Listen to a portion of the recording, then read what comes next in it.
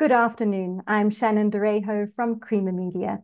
Welcome to today's webinar, where our panel of speakers will unpack the importance of investing in the future of South Africa's water infrastructure. A strong and sustainable water system, as well as the development of the critical skills necessary to address the country's water challenges, can ensure access to clean and reliable water for generations to come.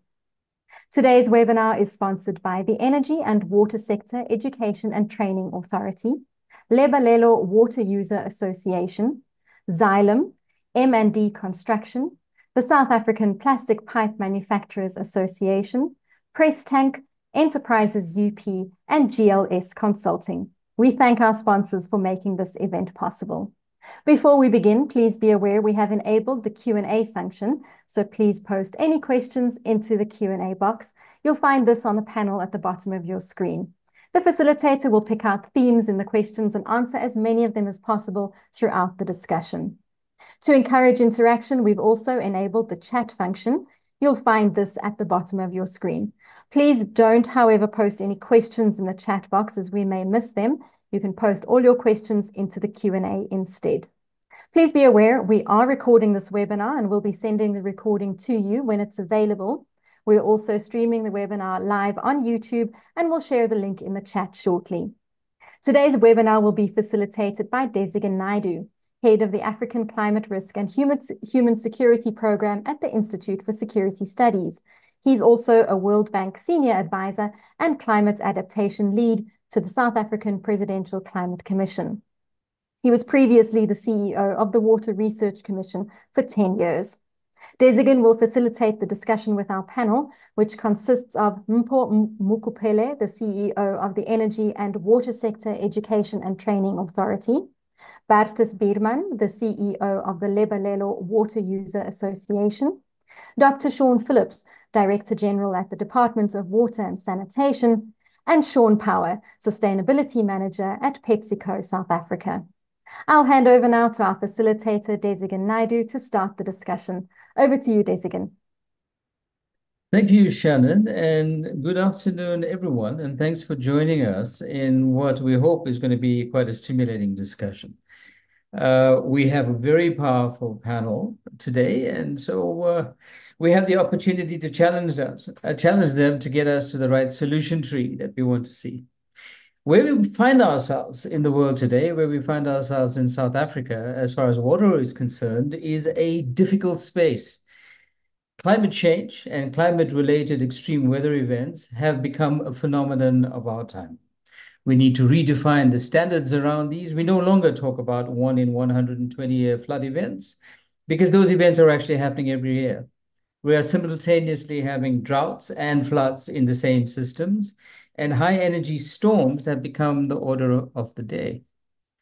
Alongside this, we have an unreliable water supply, also driven by other factors. One of those factors is poorly maintained infrastructure. Even the infrastructure that is not aging and old is not adequately functioning because we have the difficulty of the maintenance problem. We have less than adequate water conservation and demand management inside the system right now, and we're not taking sufficient advantage of the research, development, and innovation that is available to South Africa, and in some places where South Africa even leads in the world. So if you like, we're trying to solve a 21st century problem with 20th century technology and sometimes 19th century operating rules. And then behind all of this is the scepter of the energy crisis, the lack of electricity. And the energy-water nexus is a very old one and one of high codependencies. These have now come to characterize what water is in South Africa today. And it comes from a past, ironically, that was characterized by something else. I mean, the Mandela Asma legacy in water law is world-renowned. It's repeated in every forum that one engages in the international water space, based on the human rights-based approach to water, the whole notion of free basic water and water as a human right, as espoused then in the MDGs and after that in the SDGs, water as a tool for transformation, water as the enabler for growth and development. So this difficult space where we find ourselves, does this mean that we have lost our way, or is this just a temporary setback? Is this the bottom of the barrel and the only way is up? Is this the wake-up call that stimulates the actions that puts us out of this difficulty initially and then eventually on a path to climate-resilient water prosperity? I think we have just the right people in this room, on this panel, to engage those questions in a meaningful way. So I'm going to switch just now immediately to the panel, but the format that we're going to follow today is that we're going to have some initial comments from the panel around their initial gambits, and we may have a to and fro to clarify some issues. We're then going to open up to the folk through the Q&A mechanism to get your inputs in, and then we're going to return to the panel both to respond to the issues that you raise, and in addition to that, of course, their closing statements. So we're looking forward to a very vibrant discussion and one that will be definitive around the way we go forward. So with that, I want to switch to our first panelist, and that's Mpho Mookapele, who is from the Electricity and Water SETA, and is a very important bridge between two of the codependent issues that I have raised, who has the responsibility to organize not only for our current capacity inside the system, but maybe more importantly, to ensure that we have the right capacities going into the future so we are able to achieve this water prosperity. Mpho, the floor is yours. Good afternoon, and thank you very much for inviting me into the session and to this important discussion. I thought you were going to start with the Chief of Water, but I'm happy that for once skills come first. And that's really my opening statement. Often skills development in people become a topic in a conversation after significant plans have been made, and especially talking infrastructure. Whether energy or water, I mean the energy and the water, not electricity. I know we have a challenge with electricity now, but we are energy and water SETA, and our main mandate is ensure that we have a clear understanding of the skills needs for the energy and the water sector, working with industry, of course, with the two sectors. And once we have a clear understanding and a picture of what South Africa requires for that water prosperity country, is to work together to ensure that we're building capabilities for the country to respond to the challenges, or not even only the challenges, just to respond to the skills needs in the two sectors. So talking water infrastructure, what can happen is that because there's such a complex and a very expensive discussion, we can get stuck in the financing of infrastructure and what infrastructure and sourcing of infrastructure, policies around infrastructure, and we forget people as part of that conversation. I think we've seen it in some of the previous conversation, and I'm going to just share from an energy perspective, where we focus a lot on generation and we don't sit on transmission, and only later on we start talking transmission. We don't talk things in holistically and look at integration of things. So talking infrastructure can be like I said, a complex discussion, but without human capital, this is, for me, I equate it as talking infrastructure for the sake of dumping that infrastructure. Infrastructure planning requires a skill. Policies around infrastructure for the country requires human capability who are able to set policies and interpret policies, implement policies in a country so that we can see that infrastructure plans materialize.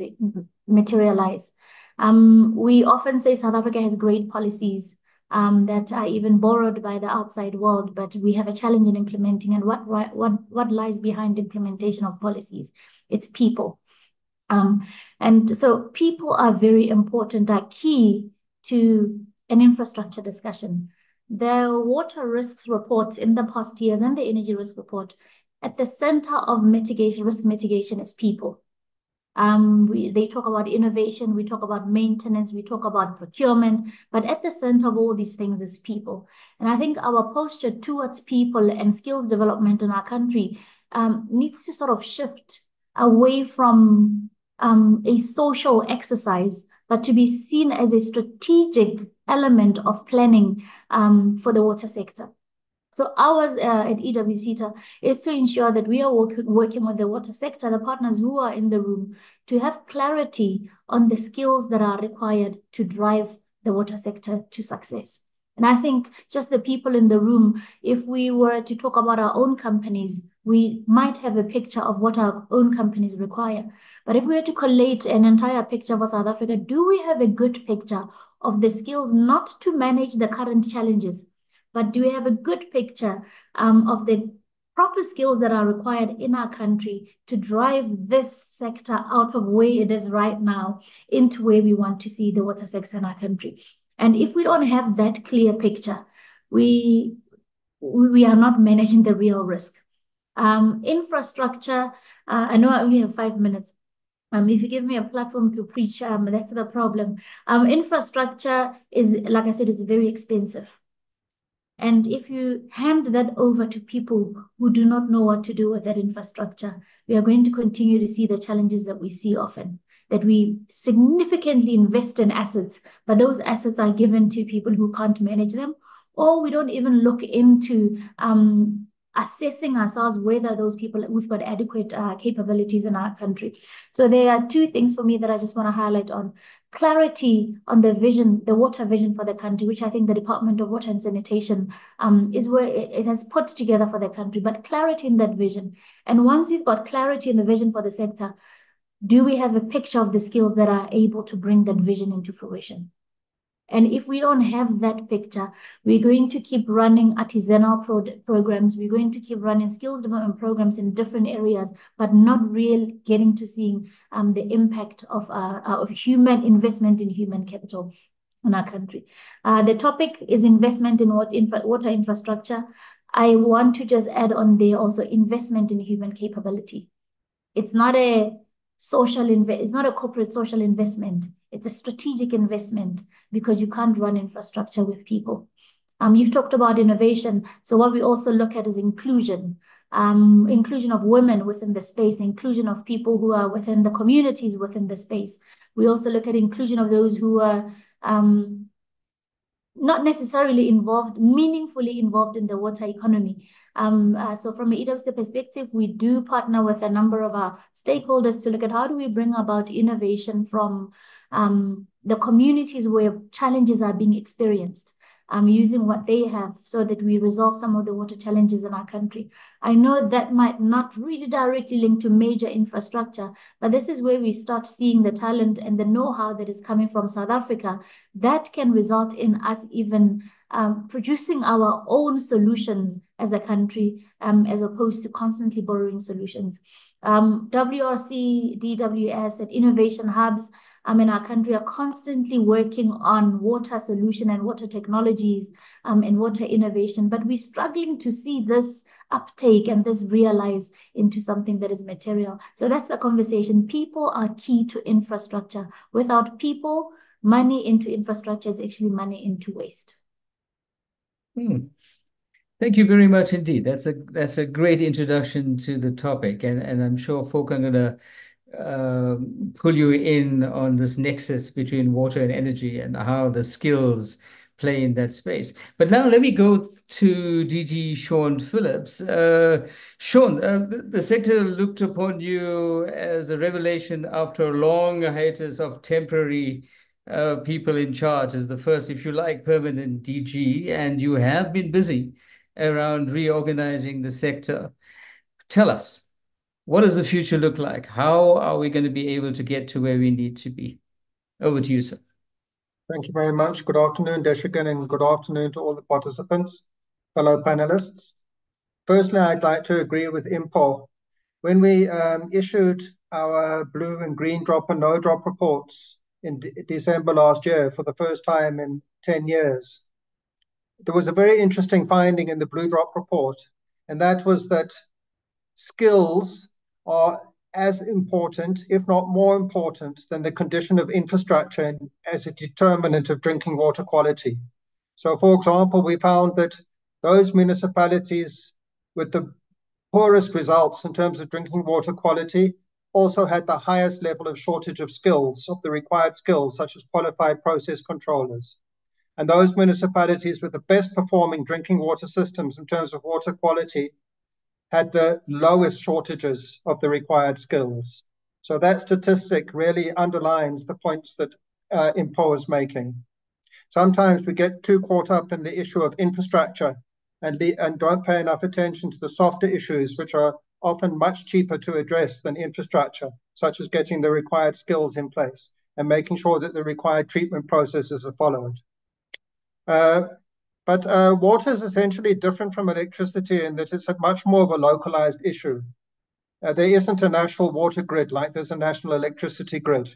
And there's different reasons for different water shortages or water supply disruptions in different localities. There are currently areas of the country where the main reason for water supply disruptions is an insufficient supply of raw, untreated water. And Gauteng is one of those areas. eThekwini and surrounding municipalities is another area. Due to a long period of instability in the national department, as you alluded to, Dhesigen, many of the key water resource infrastructure projects that were planned to make sure that we didn't have such water shortages have been delayed, including Lesotho Highlands Phase 2, which is aimed at providing additional water for Gauteng, and the Mookapele Dam for eThekwini. The good news is that all of those projects have now been unblocked and in implementation, and the pending establishment of the National Water Resource Infrastructure Agency will enable more finance to be raised in the markets for such projects.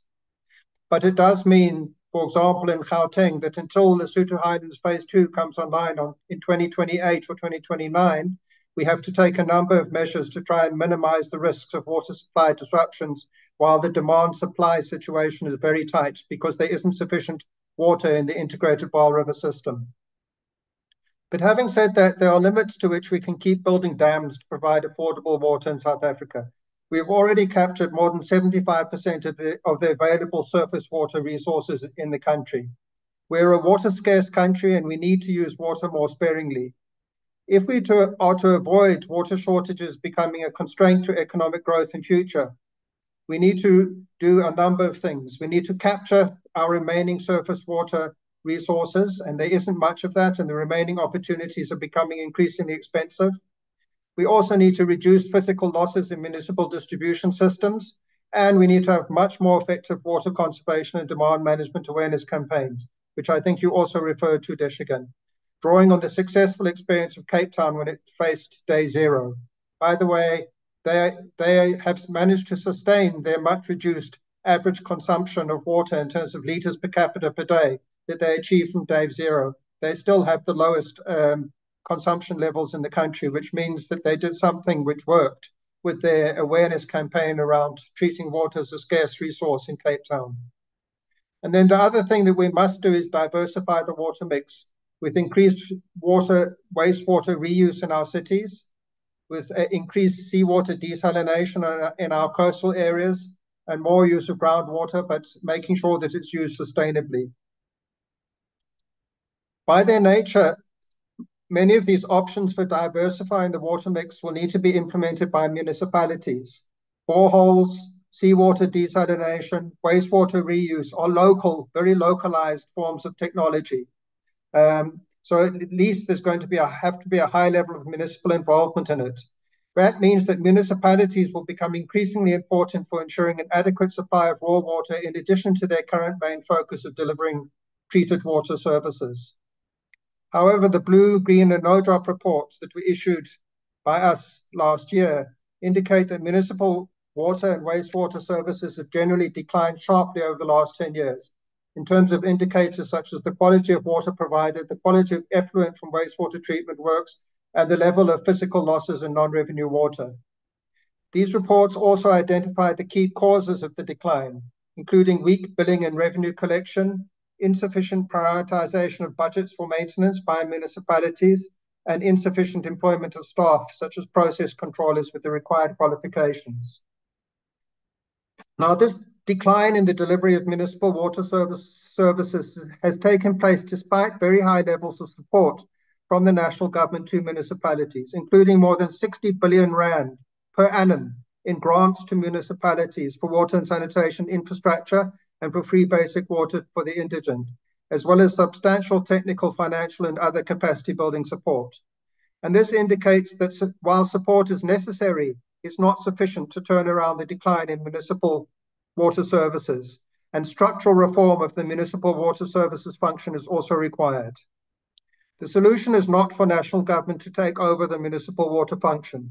We have to make our municipalities work better. Reforms need to be aimed at ensuring that municipal water services become professionally run and financially sustainable.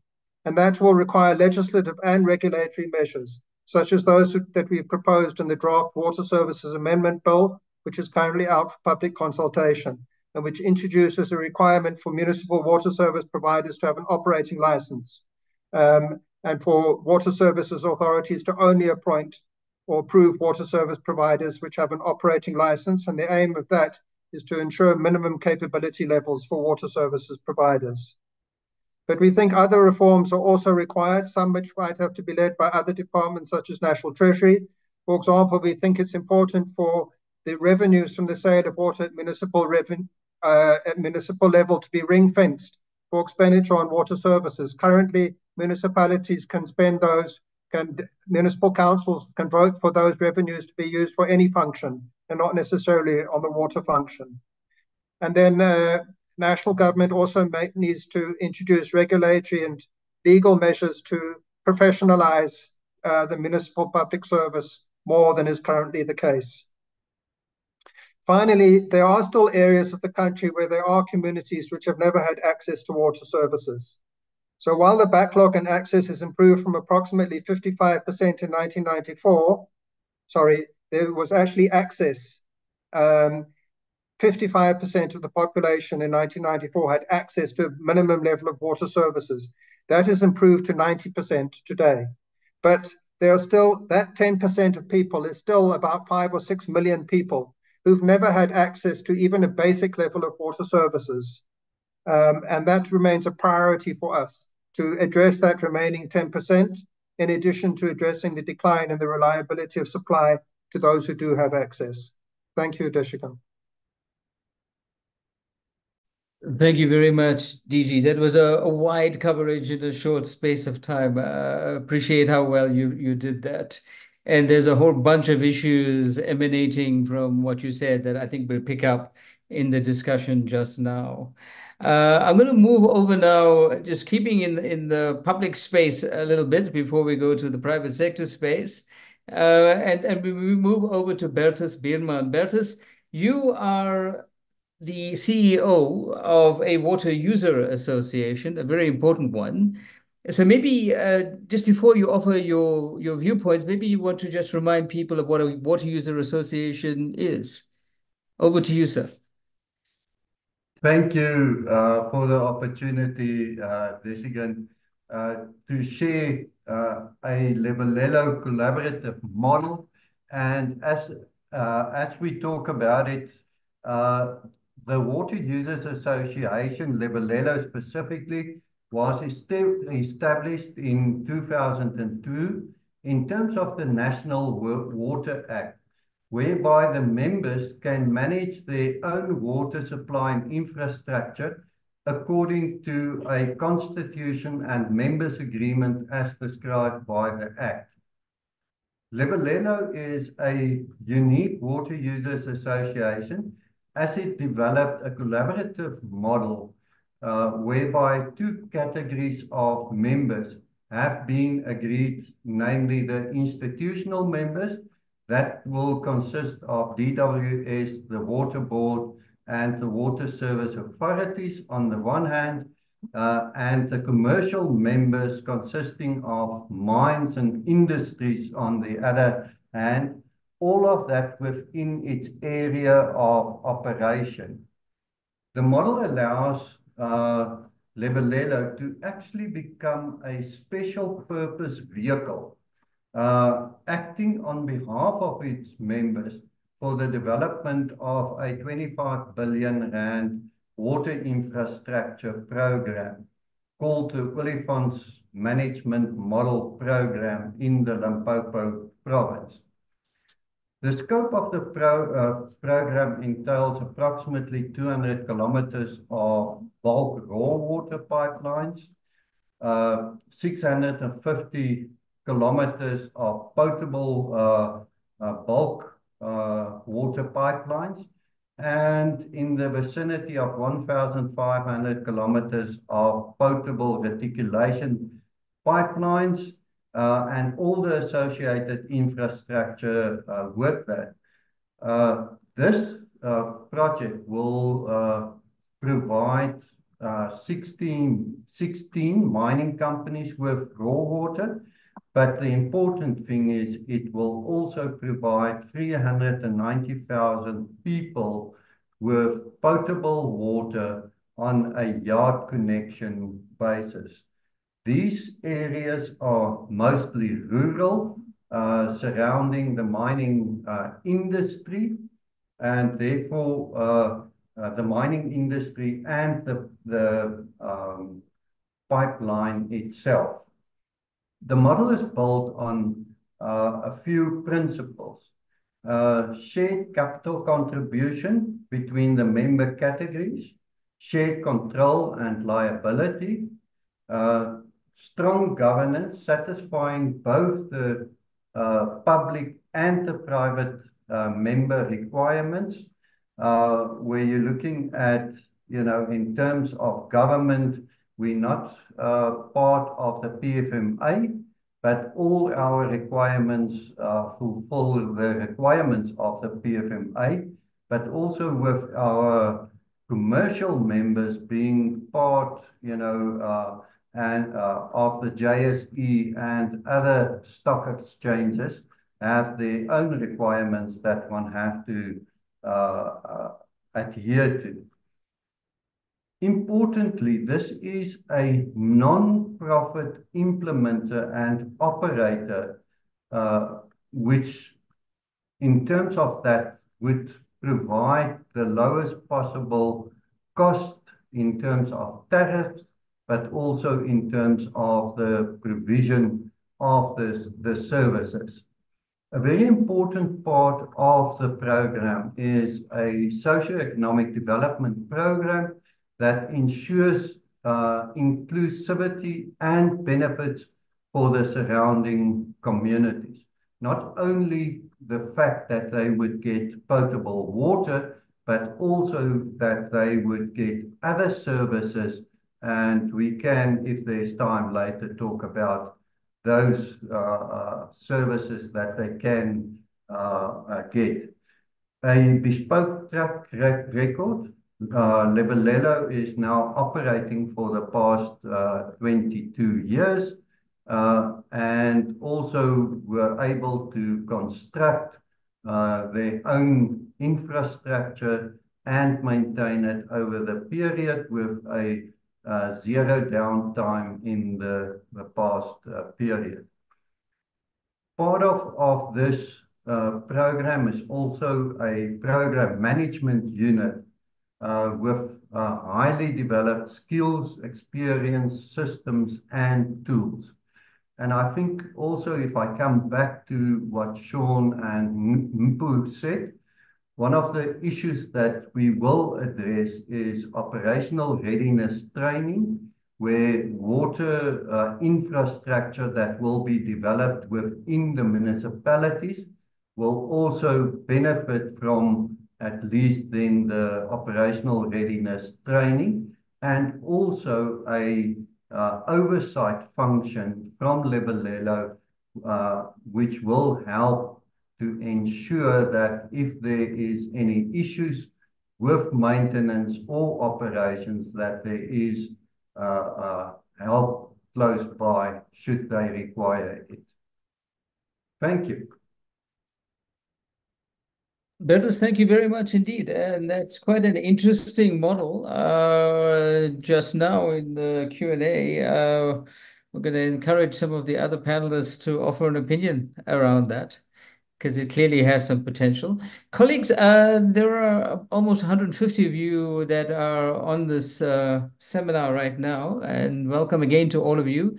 Can I please encourage you to go to the Q&A function, because that's what we're going to be using to engage the panelists. I know you're putting a lot of comments in the chat.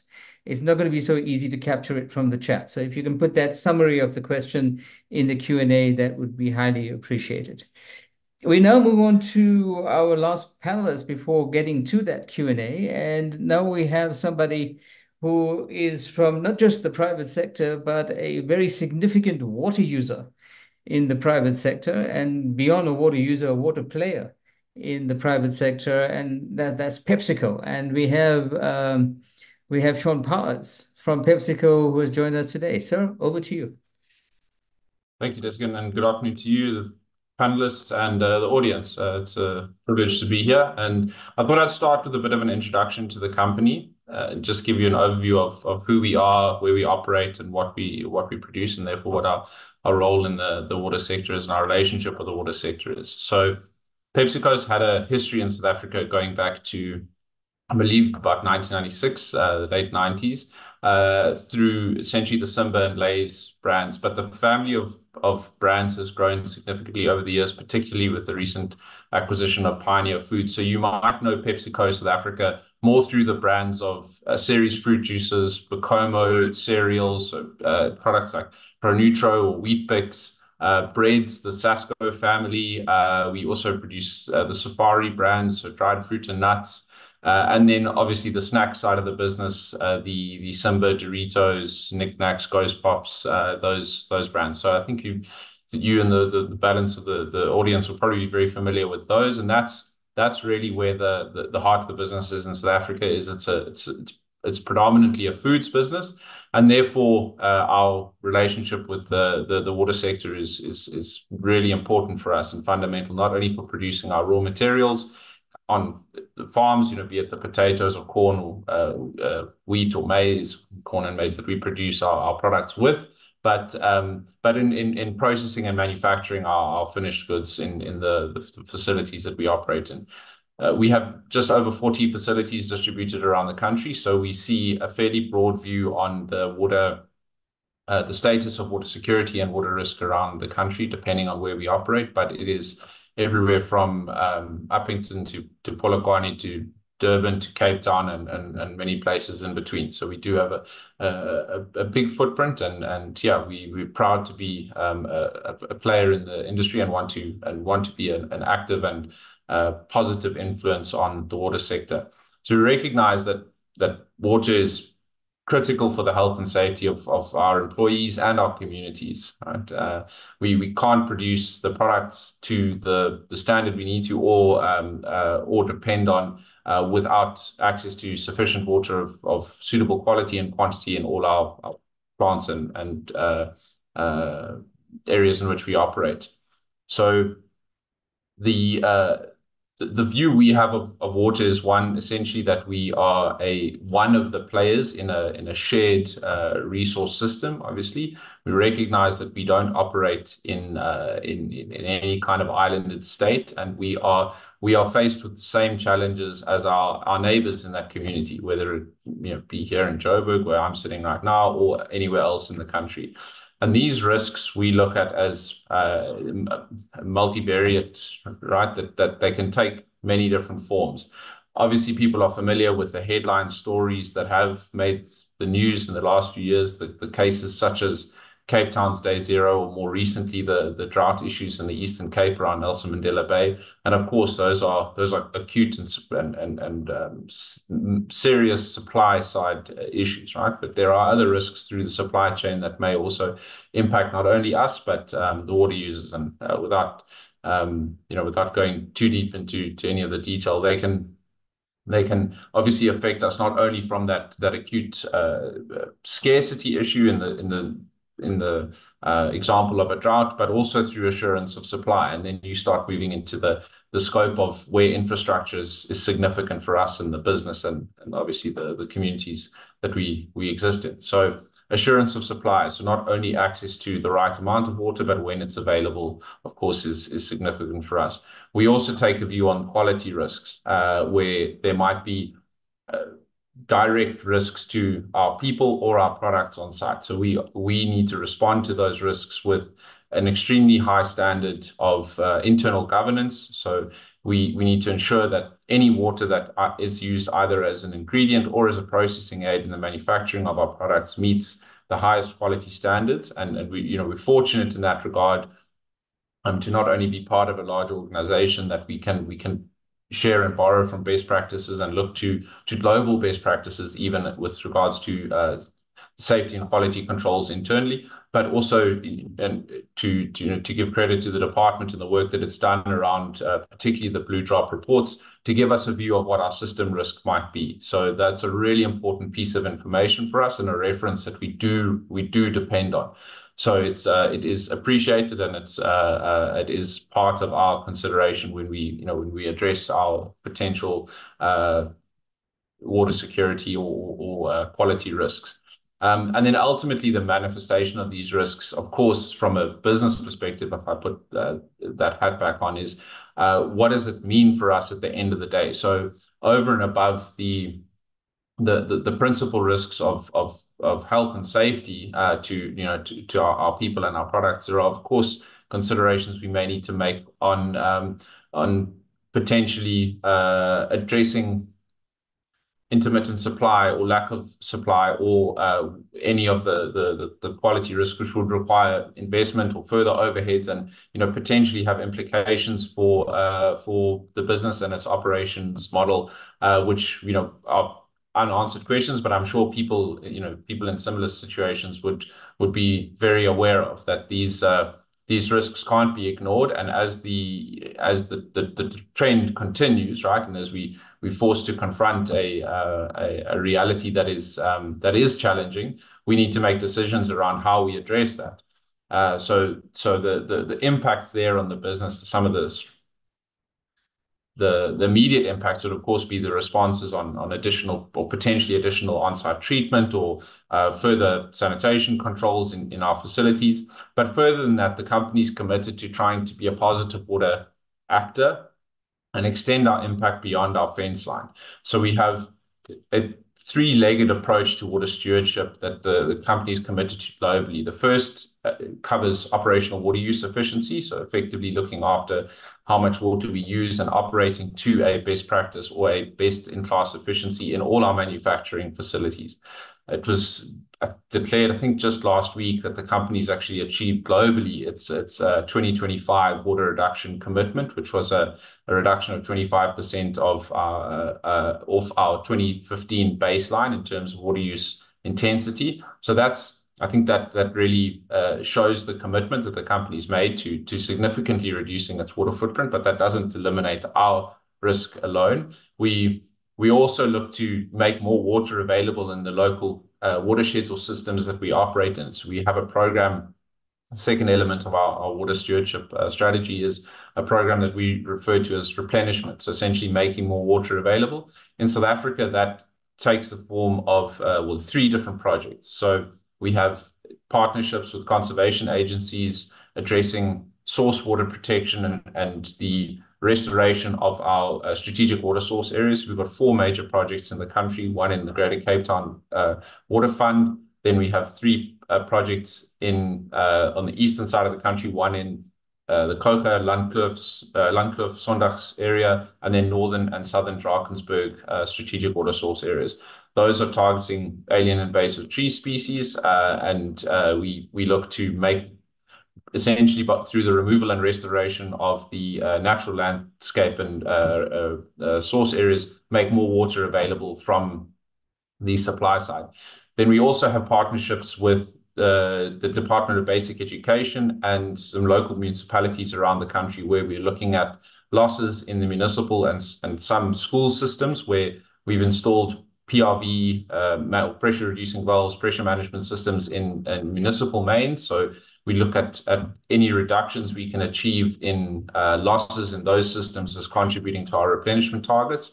And then similarly in some schools in 2 different cities, we partnered with 9 schools to refurbish and upgrade ablutions of facilities. So fixing leaks where they may exist, but then also replacing and upgrading infrastructure to to more efficient systems. So changing from high flow taps to low flow fittings, or to on-demand flush systems rather than the old tip trays or continuous flush systems. So little things like that we try and install, that when added together have quite a significant impact on our net water footprint. So that's the replenishment leg is the second part of our water stewardship strategy.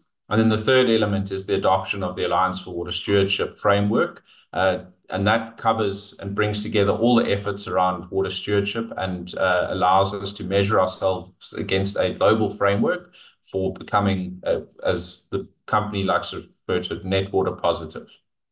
So that's our journey on water. I hope I've managed to cover a little bit about who we are and the dependencies and risks that we do face, and then what we're trying to do about it to positively contribute and impact water management in South Africa and elsewhere, of course.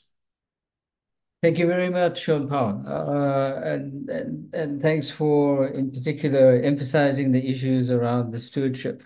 Colleagues, we're going to go to the Q&A. And firstly, thank you to the folk who have participated. Putela, Imieni, Tulani Nkosi, Karen Bosman, Matthew Hills, and it's still open for others to participate. Some have been responded to directly by the panelists, but I'm actually going to pull even the answered ones because I think they're really important for the discussion. So let me kick off with this. Tulani Nkosi asked about how do you make it easier for the private sector to be a water provider, either of services or of water itself. And let me broaden that issue a little bit. DG, I want to come to you around this, because the president in the 2020 SONA introduced the concept of independent water producers, if you like, opening the door to this exploration. Your department has a very interesting experiment running in the DBSA that is exploring this idea in more detail, the Water Partnerships Office. Can I ask you to please comment on this issue and what we can see going into the future?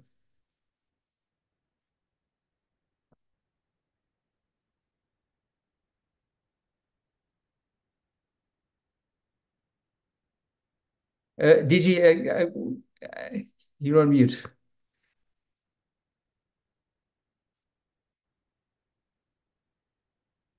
I'm sorry, you're still on mute. Sorry, Dhesigen, can you repeat the question, please? I was busy answering a Q&A. Yes, you did.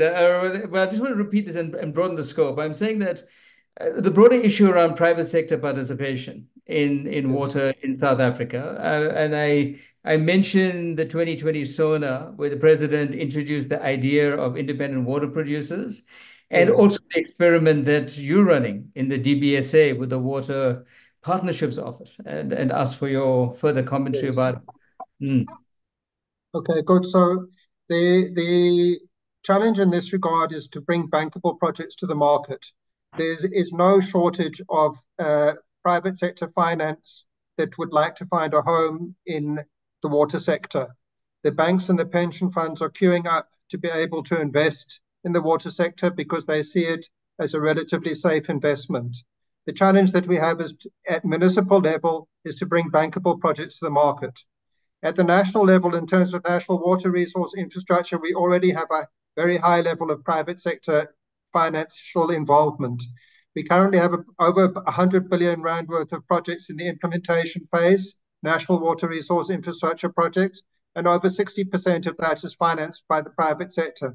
The entire Lesotho Highlands Phase 2 project, 43 million, is financed by money raised on the financial markets.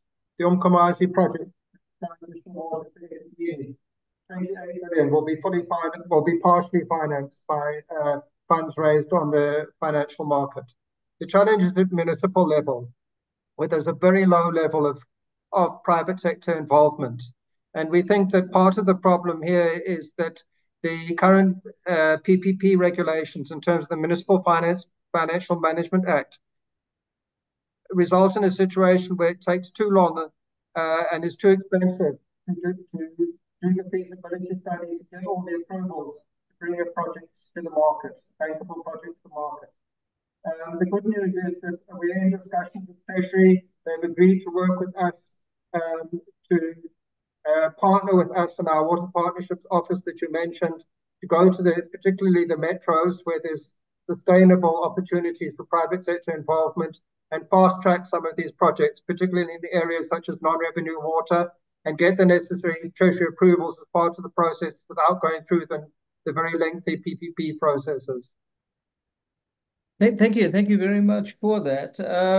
Paul, I'm going to come to you with a question from Karen Bosman. I mean, one of the things she raises is that, yes, of course, there are technical restrictions around many of the things that we're talking about, but beyond that, it's also going into areas that we don't often think about inside the space, like procurement at local level being a really big challenge around the efficiency of moving projects, sometimes critical projects.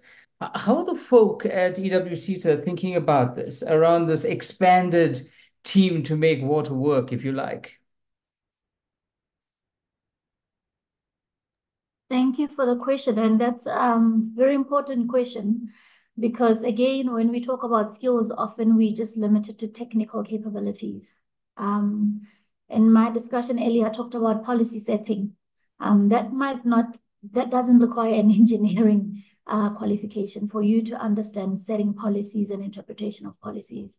I'm also touching on what Sean just spoke to right now. There's significant amount of investment that's sitting in the private sector. But and the question is that, do we have the capability in the public sector at Munich's level to be able to transact between these two parties? And if you don't have a good understanding of the MFMA or the PFMA, you're going to find people stuck in compliance mode. And this is where you find procurement, which is SCM, limiting infrastructure procurement because of capabilities or limited capabilities within that space. Another one is and I'm going to talk about transitional thinking and transformational thinking and integrated thinking. It might not be taught in an engineering qualification, but the ability for people to recognize that we are transitioning in different spaces. I saw a couple of questions in here that talk to the content of hormones in what we eat.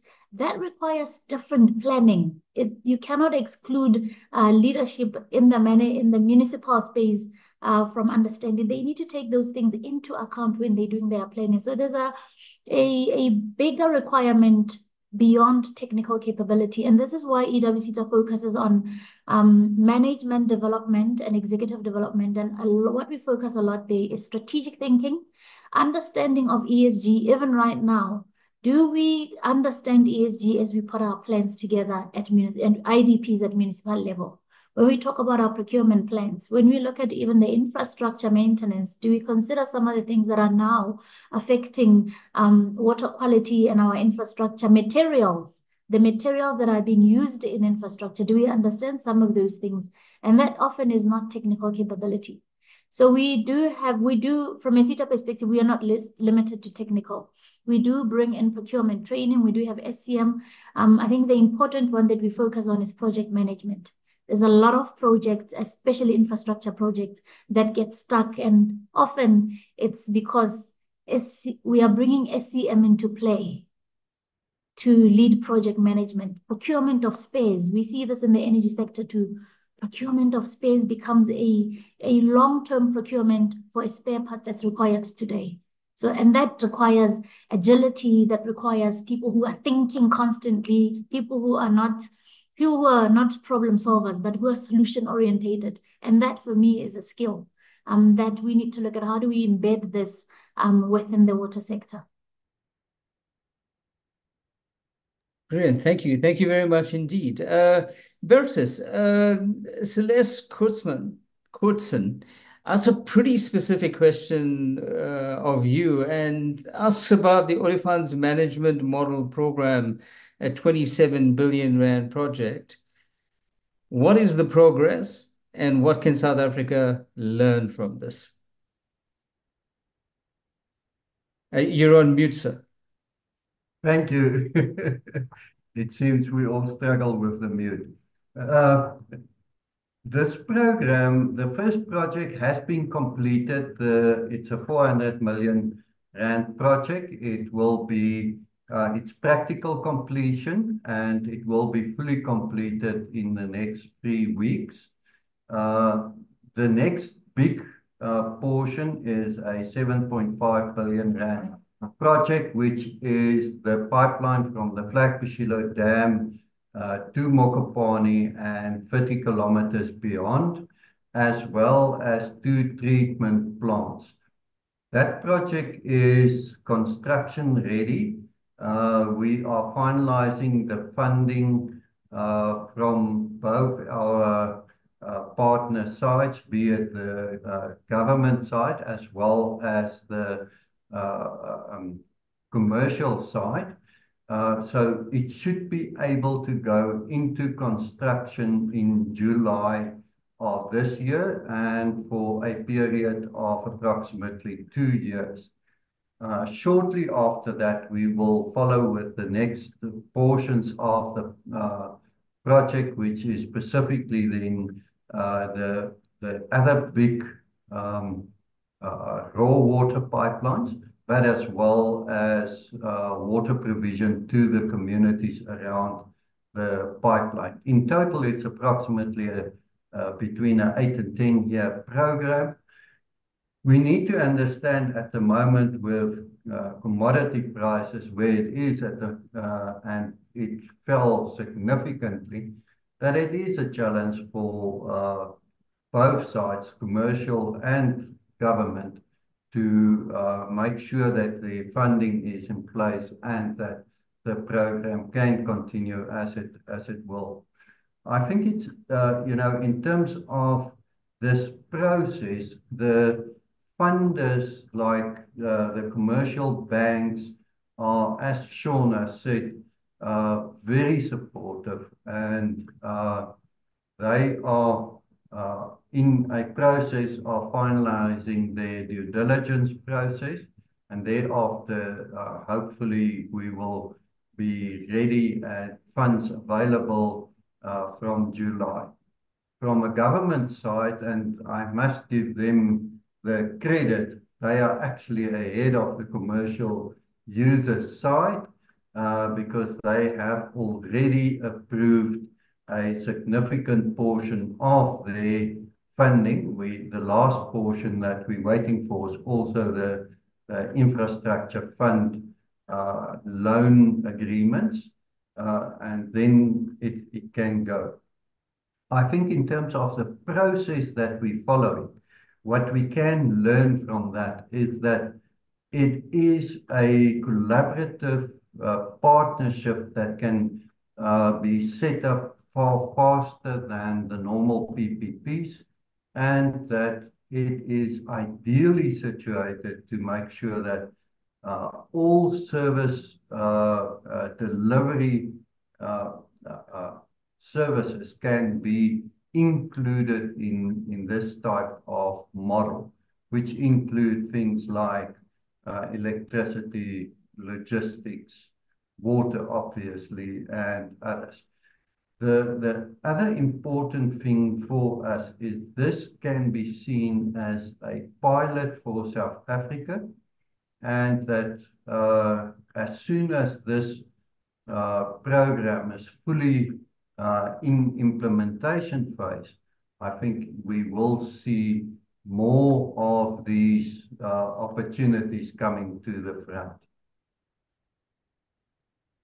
Thank you, Bertus. Thank you very much indeed. Let me now move to Sean Powell. Sean, you made the case around, well, one, needing water of a particular quantity and quality, and two, some of the work that you're doing inside around increasing your efficiencies so that you have a higher assurance of water availability. And then went outside and said you do work outside the factory fence. Let me explore that just a little bit around your stewardship and combine this with some of the questions in the chat. For example, from Yaki Petzer talking about whether or not we're taking advantage of the new technological space and the implications of the 4IR. In the work that you're doing, do you not see the opportunity to pilot some of these new innovations that we really find critical, like higher water efficiency systems, ablution facilities that maybe use no water at all. I mean, South Africa is a leader in the Gates project around reinvent the toilet. Is this part of your strategy? Is this on the radar? Absolutely. So every innovation has a place. It's not necessarily the solution for every problem. So there's a slightly different way that you need to look at and understand that if we're going to implement something, that it is actually addressing the local issue that we have, right? So in terms of our internal operational efficiency, we do our best to keep up with best practices and all the available technology, but obviously we are not ourselves necessarily in the development process of these technologies. But what we do have is, as I mentioned earlier, an enormous footprint. So we've got in the fortunate position to be able to share best practices globally and to work with both internal and external experts in specific processes, be it in potato processing or whichever part of the manufacturing chain that we identify an opportunity in, we can very quickly then cross-reference where there would be a good fit for that optimization. We've just actually shown recently in the last quarter of last year how making a simple change on our corn lines led to an approximately, well, that was one of the interventions, but just tweaking optimizations on some of our processing lines, but led from a best practice on the corn systems, helped reduce our snacks efficiencies by a further 10% in the last quarter of last year. And that was very quickly rolled out from a pilot in North America. And so we can lift and shift is the term that PepsiCo uses. And that's something that we like to do as often as we can, right? We're hungry for new ideas and opportunities. And I think the core reason for that is because the commitment has been made by the business, right? The question is not what we're going to do, it's how we're going to achieve it. And so the how is the more important part, and that's where we do look to these best practices and opportunities. Outside the fence is a little bit more difficult, right? Because we're not necessarily, we're not the only player in those examples. So what is best practice is a collaborative decision that's made with the other stakeholders in each case. So yes, we know, there might be best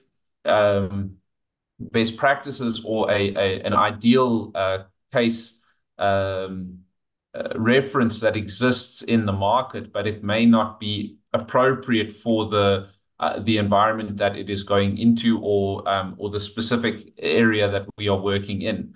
And again, right, we need to consider the needs of be it the schools or the municipalities or the communities that depend on the environments where we might be clearing trees. They're not passive landscapes that we can just go into and parachute technologies or interventions into. We have to collaborate on what would be a solution for everyone in that space.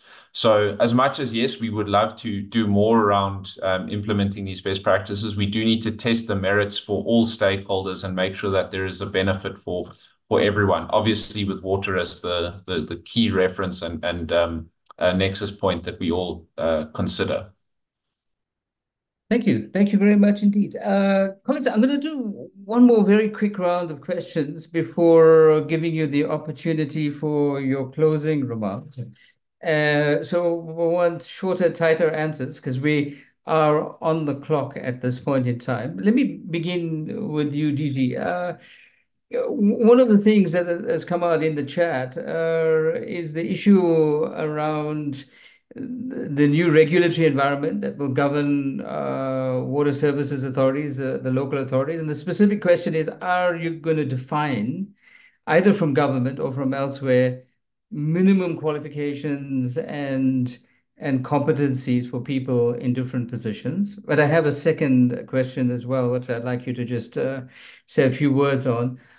How big a change are we expecting around the National Infrastructure Agency? What is it going to mean for the landscape? A quick answer from you, sir. Thank you very much. On the first question, we do already regulate minimum competencies and qualifications for certain municipal officials working in water and sanitation. So, for example, in our norms and standards for water services, we stipulate that a municipality with a water treatment works or wastewater treatment works of a certain size must have a certain number, a minimum number of process controllers with a certain level of qualification. We're in the process now of extending those minimum competencies and qualifications to higher levels as well, including the managers of water treatment works. Just doing that and publishing the norms, standards, and the regulations isn't necessarily sufficient. We need to answer the question as to what do we do if the municipalities don't comply with them. And in that regard, our amendments to the Water Services Act that we've published give us more teeth as a regulator to actions that we can take currently in the National Water Act that we can't currently take in terms of the Water Services Act. In terms of the National Water Act, we can do things like if someone is polluting the water resources, say a mining company or a manufacturing company, we can go, if they refuse to address it, we can go and have it addressed and then charge them for it. We can also, the National Water Act also identifies certain things as criminal offences, which the Water Services Act doesn't do. So our amendments also strengthen our regulatory hand in that regard as well with regard to water services. With regard to the National Water Resource Infrastructure Agency, its focus, as its name would suggest, on national water resource infrastructure. And our primary aim of creating it is to enable us to raise more finance for national water resource infrastructure. As I indicated earlier, already most of the national water resource infrastructure projects are financed by the private sector, and it's done through our entity called the Trans-Caledon Tunnel Authority. That TCTA doesn't have much of a balance sheet. It doesn't own any assets or have its own revenue streams. So it can only borrow on the basis of explicit guarantees from National Treasury, and those guarantees from National Treasury are limited. So we are going to, the NWRA will be a bit like a SANRAL for the water sector. We're going to transfer ownership of the dams to the NWRA, just like ownership of the National Road Network was transferred to SANRAL. And the NWRA will then own those assets and have all the revenue streams associated with those assets. And we hope it will quickly establish a good reputation in the financial market, as TCTA has done. And at the same time, it will be able to borrow on the basis of those revenue streams without necessarily requiring national treasury guarantees. Thank you very much for that. That sounds transformative, actually, and something to look forward to. Mpho, there are a vast number of questions for you. I think you're going to have to organize for EWCZ to have a specific seminar. But let me pull out one in particular. And I can't remember the name of the person who asked it. They asked about whether or not the activities that you have will have a beneficiary base in rural areas. Thank you. I did see that question. I'm going to try to link it with another question that is asking about the what are the skills that are required in the country for the water sector. So from a rural perspective, we do have a number of initiatives in the rural areas, but also just to highlight that EWCZ will not implement programs on its own. It's often looking for water partners within the space. So in our rural communities, most of the partners that are there are municipalities, and often dysfunctional municipalities where the treatment works aren't functional. And therefore partnering with such and placing students in such areas creates, which is what we used to do in the past, is really churning out beneficiaries that are not ready to even do anything within the sector because all they've been exposed to is dysfunctional assets, and therefore they end up sweeping their assets. They can finish their term in training, and therefore important is to have proper industry players that are driving skills development and not just drive initiatives in communities for the sake of involving people in communities, because it's a bit unfair to put young people in class for 3 years and post 3 years, that piece of document can't give them access to anything within the sector. So we're looking for partners within the water sector to say what are the initiatives we can implement in the rural areas. One of the big things that we are doing is obviously awareness of water carriers within the rural spaces. A lot of young people are not aware of the water carriers. They don't know the water pathways.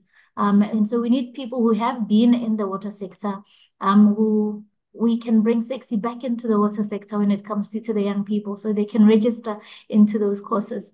So we give lots of bursaries for young people in the rural areas, especially where there's a lot of challenges. But what we are finding is that once they are qualified, they leave these spaces. They go and find work in the cities where they can use their qualification. So it goes back again to where is the work going to be done? It's in the municipalities. If we don't, someone asked about, I think there's a comment that spoke to training politicians and training councillors, training municipal managers and CFOs. If we don't sort that out from a water business perspective, and we are going to be trying to inject beneficiaries into spaces where there's not much room for them. So that's in the rural areas. It's really that. Also listening to Sean Powers, the fact that there's no water in schools create an opportunity for young people to be creative. So the question is that how do we also just partner with the private sector to bring these initiatives in schools so that the school itself, the young people, and they can come up with solutions for their own schools and assist them to implement those. And this is creating a pipeline for water excited people that can serve municipalities and most of the water services authorities in our country in the future. Thank you. Thank you very much, Mpho. Bertus, can I come to you, please? You have an interesting model that's working at Lebalelo. Are you sharing this enough with the other water user associations? Is there a pipeline of WUAs that are wanting to experiment with these new corporate governance and ownership structures? Thank you, Desna. I think what's happening at the moment, everybody is looking at Lebalelo as the first of a kind. And as soon as the projects are starting to happen, there will be more interest. At the moment, there are a few interesting entities, one being a water project in the Cape, Northern Cape, as well as a electricity user association that want to establish in Limpopo to support the making use of exactly the same model. But it is a new model, and for most of the mining industry and government, it is still, you have to prove that it is working. No, thank you very much indeed. Sean Power, what is the future of water stewardship for PepsiCo South Africa? What are the next big things on your radar? Well, the next best thing is obviously contributing to the global achievement of the balance of the 2025 commitments, which would be in PepsiCo terms, we've defined high water risk facilities as inheriting the majority of the water stewardship commitments, and those are specifically the water efficiency reductions, 100% replenishment of our operational water use, and then the full adoption of the AWS standard. So as I mentioned, we've actually overachieved on the efficiency metric, but we are still pushing in that regard. So we have internal stretches to take it even further. Given the context in South Africa, we recognize that we do exist in an extremely dry and water stressed country. So we have an additional effort in this country to take the efficiency targets further. So the company overall has achieved them, but we are still pushing to take it further. And then the balance of our commitments is also still to be achieved. We are contributing to the global achievement of 100% replenishment as well. So our IAP projects and municipal and schools projects are adding up to achieve 100% replenishment locally, and that is That's contributing again to the global achievement of that target by 2025. And similarly, we are looking at full adoption, so 100% adoption of the AWS standard by actually this year. We're chasing it to be a year ahead of schedule for all our high water risk facilities in South Africa. So we're pushing to move the agenda forward on water stewardship in South Africa relative to the global commitment. And then the company will obviously review those achievements and decide what next. Exactly what shape and form and the detail of those commitments will be, I can't speak to at this point. But I'd say watch the space, right? I think we're privileged to be in a position to lead in some of these areas, and yeah, the company will have big ambitions following the achievement of the initial set of water commitments. Fantastic. Colleagues, I know there are more questions, but we're going to have to draw it to a close. I want to give each of the panelists a chance for a closing statement. I'd like you to try to keep it to a minute if you can. A little bit of a spillover will be fine, but not too much. So why don't we begin in the reverse order of which we started? Sean Powers, can we begin with you? Sure. Well, I don't really have anything much to add other than just to say that the company has a strong view on being a positive actor in the water space, right? So that means that we are actively looking to be part of the solution. So the call today was really focused around infrastructure, and we are entirely dependent on that infrastructure. And as we've demonstrated in some areas, that we're also happy to partner with municipalities and contribute to improved sustainability of our water management systems. So that effort to be a part of the solution is something that I'd like everyone to remember from this call, and that when you hear PepsiCo or you see any of our brands on the shelves, that you remember that we're trying to play our part in this space, and although we have significant risk, as we've mentioned earlier in the call, we do want to be part of that solution. Thank you. Bertus. Thank you. I think it's important to note that this collaboration model is an innovative model that still need to ensure that it can be a proof of concept and then rolled out further into the water space. But just to take it a bit further, with the resourcing agreement and sharing of resources that we have signed with our members, there is quite a significant support for municipalities that can come from there. Also, in terms of oversight and utilizing high-tech technology to ensure that management of water systems and detection of leaks can be done on basically from a remote control room that is part of what we envisage to set up.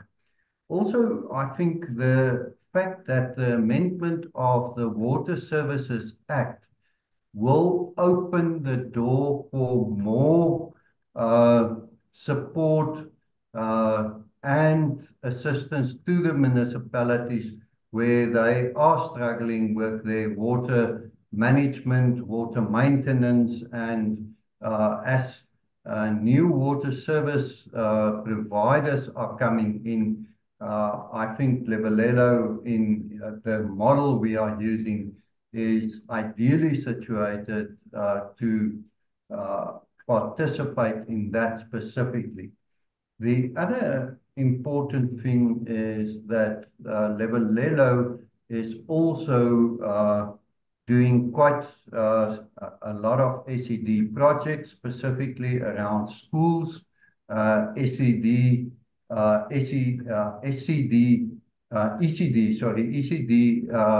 early childhood development centers, primary schools and secondary schools where we provide training facilities like whiteboards, solar power, and fiber connection. While we're doing our projects, it is useful to put a sleeve in the same trench as the pipeline and then later just blow your fiber connections through. So that is a huge opportunity, especially in the rural areas where you need to ensure better connectivity for the schools in the area.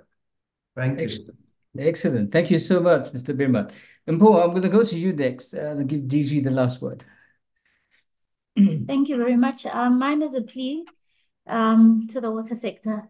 I think there's enough money in the country to train, to build capabilities. There's enough brains in the country to plan and to transfer and to teach others who haven't having an opportunity to be trained and to be capacitated. I'm going to ask this. I'm asking the sector. The government has put in place a process to collate skills needs for the country for the water sector. And that, unfortunately, the sector has made it a compliance exercise. Annually, I go to the sector and we get work skills plans that are coming from the sector, which in that work skills plans, water companies are indicating the critical skills that are required. But often what is submitted to me is really a compliance PDP. That mentality of compliance is the same mentality of compliance we are seeing in the municipalities, which we do not like. So my plea is that let's drive the knowledge, understanding of the skills demand. Let's participate in that meaningfully, because that informs qualification development, that informs where money goes. That's for me, the ask is that let's work together and sort of shift away from that compliance mentality and really inform the skills that are required to shift South Africa into the space where we're changing the water narrative for our country. Thank you. Excellent. Thank you so much, Mpho. DG Phillips, last word's yours. Thank you very much, Dhesigen. I would just like to thank Krama Media and all the other sponsors of this webinar and yourself, Dhesigen, for facilitating it. We need to have much more of this kind of thing. Quite often in the media, the discourse around the water issues is a bit superficial. And I've been very pleased to see the level of this discourse in this webinar, the level of detail we've gone into it, and the level of knowledge amongst all the participants. We need to raise the awareness around all the issues in society in general. That's important so that citizens can properly hold their government to account, so they can be well informed. But it's also very important for us because for some of the key things that we need to do to ensure water security in the country, they can only be done in conjunction between government and business. So we need to develop a common understanding of the problems and the best solutions to them and then move forward. For example, if we're going to get water to be treated more as a scarce resource and increase awareness around that and decrease wastage of water, we can only do that in conjunction with civil society and the private sector. It's not something that can be done by government alone. Thank you. Thank you so much, DG, and thank you to Bertus and Mpho and Sean Powers. It's been a really interesting conversation, and you are right. The conversation around water that happens in the media is a very difficult one. But I think it's clear from this seminar that the water team at large, the water department and its partners are hard at work. There's a lot of thought going into where we can be in the next little while. And my parting thought to share with the audience is that, yes, South Africa is a water scarce country. The reality is that 3/4 of the country in the world on the back of climate change are going to be water scarce countries. So both for the South African players, but maybe more so for the global players, this is the place to pilot the climate resilient solutions to get sustainable water security in the wake of climate change. And I think we must be selling this message a little bit more and getting much more investments on the possibilities that exist not only for South Africa and its neighbors, not only for this continent, but for the world as a whole. Thank you all very much for your participation. I'm a grateful facilitator, and I will now hand over to Shannon. Thanks, Dhesigen. That brings us to the end of the discussion. Thank you to our facilitator, Dhesigen Naidoo, for enabling this engaging discussion. Thank you also to our panelists, Mpho Mookapele from EWCTA, Bertus Bierman from Lebalelo Water User Association, Dr. Sean Phillips from the Department of Water and Sanitation, and Sean Power from PepsiCo. Thank you to our sponsors for their support in making this webinar possible. They include the Energy and Water Sector Education and Training Authority, Lebalelo Water User Association, Xylem, M&D Construction, the South African Plastic Pipe Manufacturers Association, Press Tank, Enterprises UP, and GLS Consulting. This webinar would not be possible without their support. And finally, thank you to the attendees for taking the time to join us for this discussion and for contributing your questions to the Q&A. We hope that you found this event engaging and informative. The recording of today's webinar will be sent to you soon, and if you have any additional questions, please be in touch. You can reach us at shannon@creamermedia.co.za.